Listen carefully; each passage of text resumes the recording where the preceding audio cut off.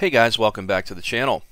Today is the 13th of March 2021 and this is the Flight Sim News.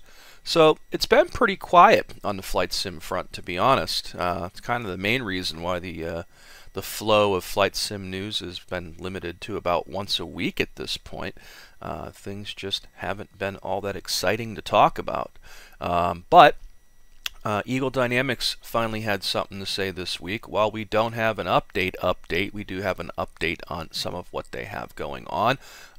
Still waiting to see when that next open beta is going to drop to give us the pretty clouds. But until then, they posted, in order to simplify mission creation and weather selection, we have designed a large number of cloud presets which are convenient to select from the mission editor. Here are a few thumbnails to give you an idea of what will be available. And then they provide a link to the screenshots section over there. But I'm just going to click these ones. Gotta admit, those clouds do look pretty freaking amazing. But again, I'm very skeptical because I want to see what they're going to do to the performance. But again, they look pretty damn good. So it's going to be interesting to see how this plays out and how well it affects the overall environment. But I think it's going to be worth it because it looks amazing. And again, I haven't seen anything like this in any other flight sim. So it's going to be interesting to see how this all works out in the end. I will throw a link to this in the video description as usual, and you can check it out for yourself. Next up, from Eagle Dynamics from this week, they go on to talk about the P-47D livery competition. They go on to say, votes are counted, and we will be announcing the winners of our P-47 livery contest very soon.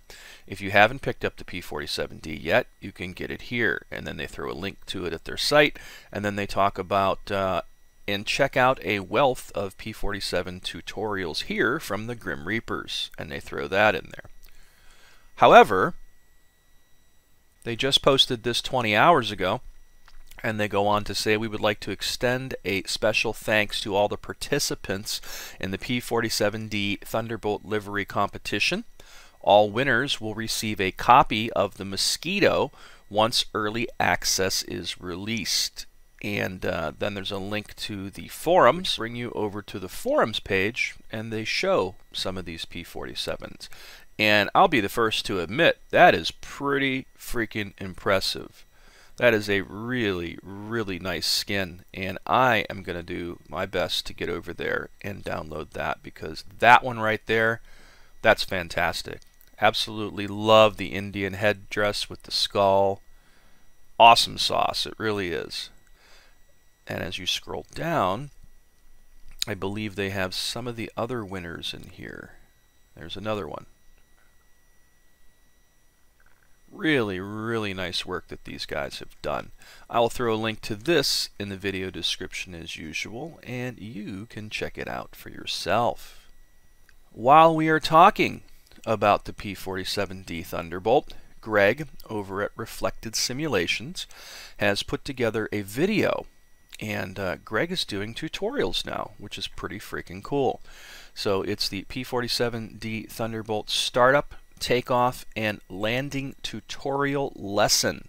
And he's done this basically ahead of time because he's going to be doing that, was it the Wolfpack P-47D campaign. I don't talk much about Falcon 4. It doesn't do anything for me, but I know there's a lot of guys out there that still fly it and like to play it. And I happened upon this the other day over at the Falcon 4 BMS page on Facebook, and it goes on to talk about some shots from recent testing of the Nevada theater for Falcon BMS. This is beta 2 and does not have a release date. Videos and more coming soon as we work through some of the campaigns. And here are the images that they provided. Nice little splash screen there for the user interface. Looks like a couple of raptors at, is that Nellis? Is that what they're doing there? Another raptor. Another raptor. So this is going to be interesting. I haven't flown this in forever, so I didn't even know they had a Raptor.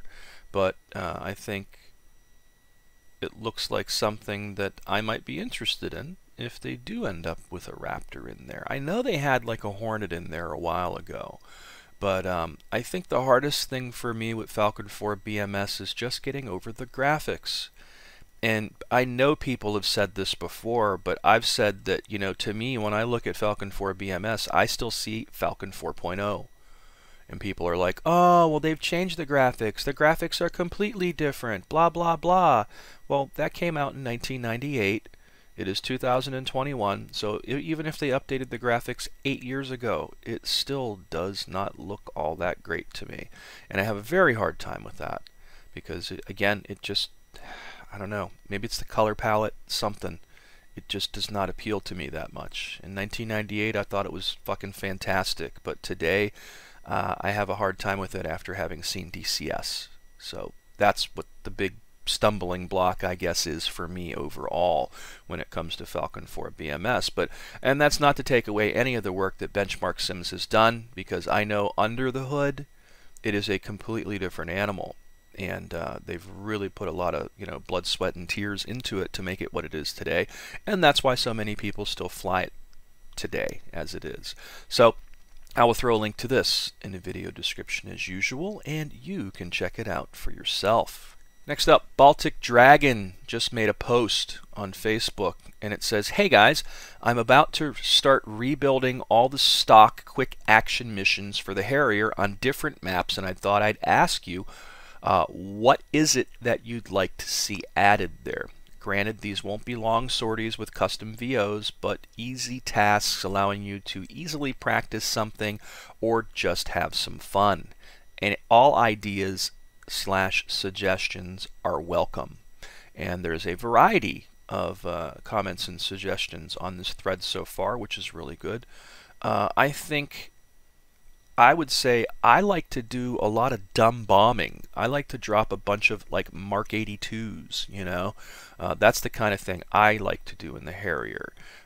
Maybe some practicing using the Mavericks on a target-rich environment, you know. That's the kind of thing I would like to see.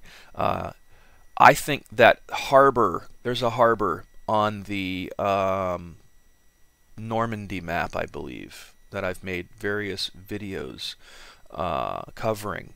And if you use that harbor area and just make it a super target-rich environment, you know, and start the Harrier out right outside the water there coming in towards it, you know, I think that would be super fun. I like to see things that are just visually appealing, you know. May not always be the most realistic thing, but I'm looking to have fun when I jump into a flight simulation, more than doing something that has been done before that somebody else did that is realistic, if that makes any sense, you know. Like, honestly, when you think about it, guys, I don't know how many of the World War II missions that are realistic that you've flown, and I love the passion that Greg has at Reflected Simulations, because he makes the best ones like that. But sometimes, for me, I don't want to sit there and fly for an hour and a half to do something that takes me 3 minutes to perform, you know. I like to have something that is target rich and exciting and visually appealing to see as you approach it, and then make a mess with some bombs or some other types of ordnance, you know. That's the kind of stuff I'm into. But it's more of that instant gratification, I guess, is where my mindset is when it comes to missions and flight simulations. Those are the ones that are the most memorable to me. The ones I want to forget the most easily are those where I've got to fly for hours to do something that takes 2 to 3 minutes to perform, and then fly, you know, if it's an hour and a half mission, you're flying, you know, 40 minutes there, a couple minutes to do the task, and then 40 minutes back, you know. Unless that path has a bunch of cool stuff to peer out the window and look at as you're going, it's not something that I usually enjoy, you know. But that's where my mindset is. So if you ask me what kind of missions I would like to see for the Harrier, pick a bunch of locations that look really target rich but are also visually appealing to look at. Make something excited. I like the Hollywood type of thing, you know. Call it the Michael Bay mindset. You know what I mean? Like, give me a Michael Bay Transformers, you know, set to destroy, that kind of thing. Lots of bombs, explosions, colorful. You know, that's where my mindset is. Not so much doing all the same things that somebody else once did that happened, that there's all this historical data on. That's not entirely my thing. I get that people want to do that, and some of that stuff I'm sure I would enjoy. You know, there's been missions in the past I've flown that were realistic that somebody else had done, and they were fun. But again, sometimes in like some of the warbirds where you're going slow, 250 to 350 knots or something like that for a while, it takes forever to get from point A to point B, and I just fall asleep, man. I really do. So these are instant action missions that they're talking about, or quick action, whatever they're called. And with that kind of mindset, I think he can do some really cool stuff. And Baltic Dragon is one of the best, you know, mission designers out there. He's right up there with Greg at Reflected Simulations, two of the best that the industry has to offer when it comes to DCS world. But those are my thoughts on that, at least. I'll throw a link to this in the video description as usual, and you can check it out for yourself. Alright, last up is an update from IL-2 Stormovic. This is Developer Diary number 275, and this is kind of a lengthy one. I'm going to try to not read the entire thing and just give you kind of the condensed version. So it goes on to talk about they're creating a new technology called DVD, which means dynamic visual damage. In a nutshell, it places an impact mark where the projectile hit. And then they go on to talk about in here how it's not replacing the damage system they have, because this DVD damage isn't going to affect the subsystems and the physical aircraft. The existing damage system still handles that. But what it will do is give you a more appealing visual look to what's going on. And then they go on to say, speaking of this new DVD tech, we must note that due to the ever complex issues of graphics performance and network traffic and stability, there are some limitations to what can be done. This may be apparent in some cases, but we have to mention them. In certain critical cases, the mark may not appear, or a wrong type mark may appear, like a visual penetration where was a near perfect penetration. In fact, there's also a limit to the total amount of marks that can be placed on an object. In multiplayer, you'll see the marks on your aircraft or tank, but you'll only see the marks on other player aircraft or tanks that appeared when they were in your view. To alleviate this limitation, we've added special transmission of the most recent marks to other players, even if they were looking the other way. And then they go on to say, because of these compromises, the DVD tech doesn't replace the current visual damage system completely. The current system of visual damage levels guarantees that every player in multiplayer environment will get the visual cues on how badly a certain object is damaged. DVD is designed to enhance existing visual damage system, and we made every effort to make them work harmoniously during its development. Nevertheless, in multiplayer, you'll see marks on your aircraft and marks on your opponent's aircraft, which is the most important and critical application of this tech. If you saw the hits of someone else's projectiles on another player, you'll also see these marks. The limitations listed above, however, won't undermine the improved visual look of the damage system the new DVD tech will bring. We hope we found the sweet spot between visual quality and the least impact on graphics performance and multiplayer. To illustrate the new system, we would like to show you these work-in-progress game screenshots. So there's quite a bit of damage on that, and it looks fantastic. I love how it looks like the shell hit and then slid across that. I don't know if you can see that on that front there. And it looks like it hit and then just scraped across it. That's pretty freaking impressive. And then there's more examples of the damage.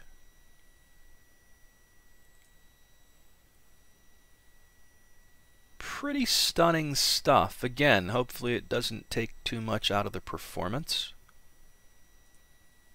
But I wouldn't think it would. I mean, you just place it there and you're done with it. It's not like it's like, you know, moving or something, you know.